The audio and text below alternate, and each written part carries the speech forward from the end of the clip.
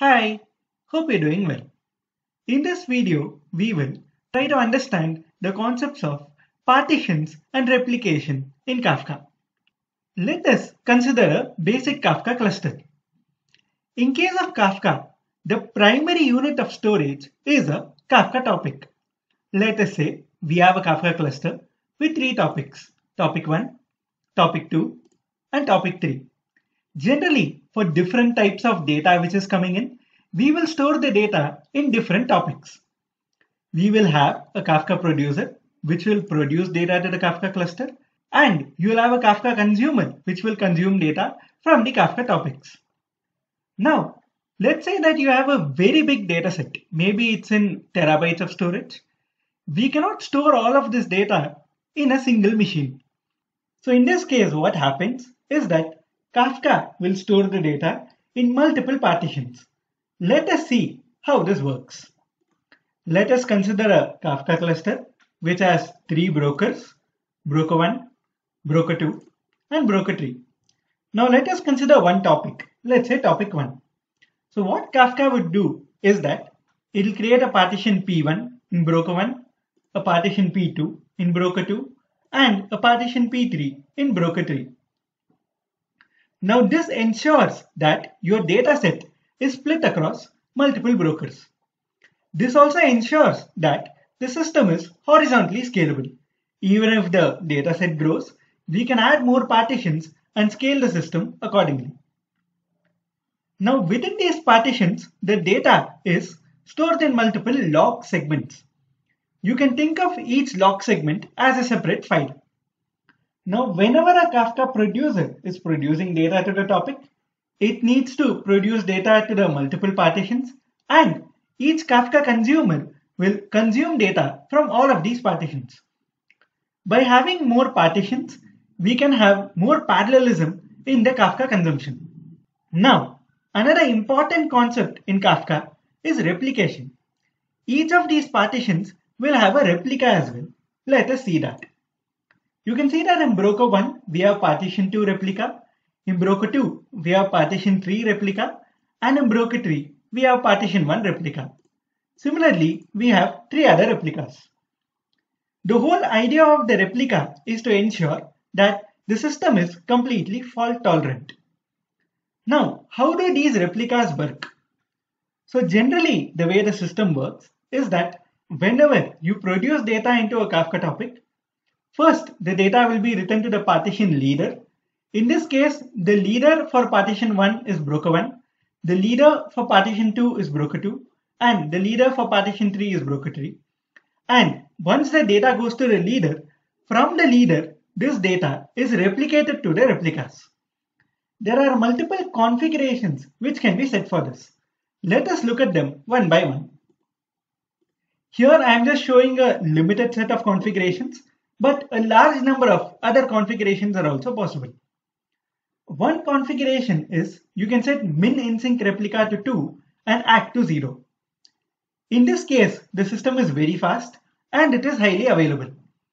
Basically, in this case, what happens is that your producer will just produce the data to the Kafka topic, but not wait for any acknowledgement from Kafka. This ensures that the system is very fast, but there can be data loss. The second configuration is we can set act to 1 and min ISR to 2. In this case, whenever the producer is producing a message to the Kafka topic, it will ensure that the message has gone at least to the partition leader and only then move forward. So here, we know that the message has reached the Kafka cluster. But the downside here is that if the leader itself goes down before the message is copied to the replica, then there will be a data loss. The final approach is that we can set ACK equal to all, and we can set min ISR to 2. In this case, whenever the producer produces message to Kafka, the message has to go to the leader partition. At the same time, the message also has to be replicated at least to one replica, and only then the producer will get an acknowledgement. This reduces the chances of a data loss significantly, but it will slightly slow down the system. Why exactly do we need these replicas? Let us say broker 3 goes down. Now, one complete broker has gone down. how will the system handle this? Broker 3 was the leader for partition P3. Now another broker has to become the leader for partition P3. In this case, we can see that now broker 1 has become the leader for partition P3. This way, the system can continue to run.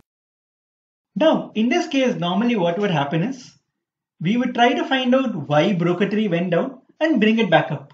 But in the interval when broker 3 is down, the system is still up and running. Let us see a quick demo of this to see how partitions and replications work in Kafka.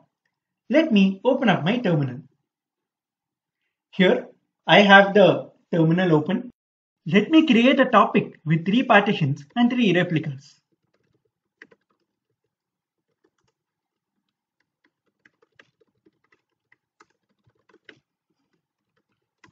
In this case, I have 3 brokers running in ports 1992, 1993 and 1994.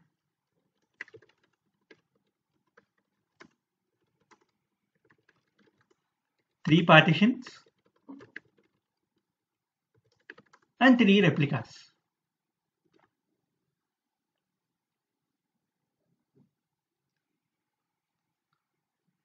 The topic has been created. Let us describe this topic now.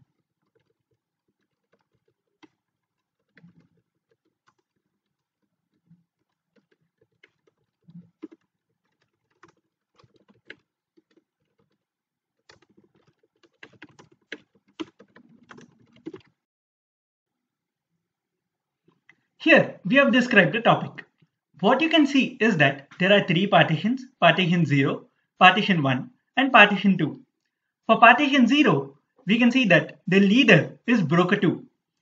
In this case, the broker allocation numbers are from 0, 1 and 2. So partition 0 is allocated to broker 2, partition 1 is allocated to broker 1 and partition 2 is allocated to broker 0. You can also see the replicas over here. So for every single partition, there are replicas. So for example, in case of partition 0, the leader is 2 and the replicas are present in broker 1 and 0.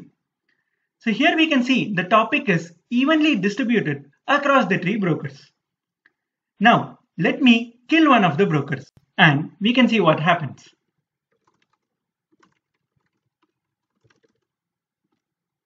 I will kill broker 3. So let me get the process ID. And I'll be killing the broker now.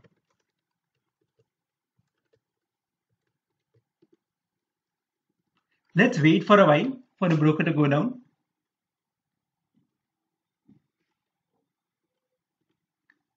The broker is down now. Now let me describe the topic. Now you can see that something has changed here. We killed broker 2 entirely. Now we can see that for none of the partitions, broker 2 is a leader. We see that broker 1 has become leader for 2 of the partitions. This way, even though broker 2 went down, the system can still function properly. This is the purpose of having a replica. I hope that this video gave you a basic understanding about Kafka partitions and Kafka replica. If you would like to see more videos like this, please subscribe to the video as well as hit the bell icon. If you like this video, please hit the like button as well. Thanks for watching.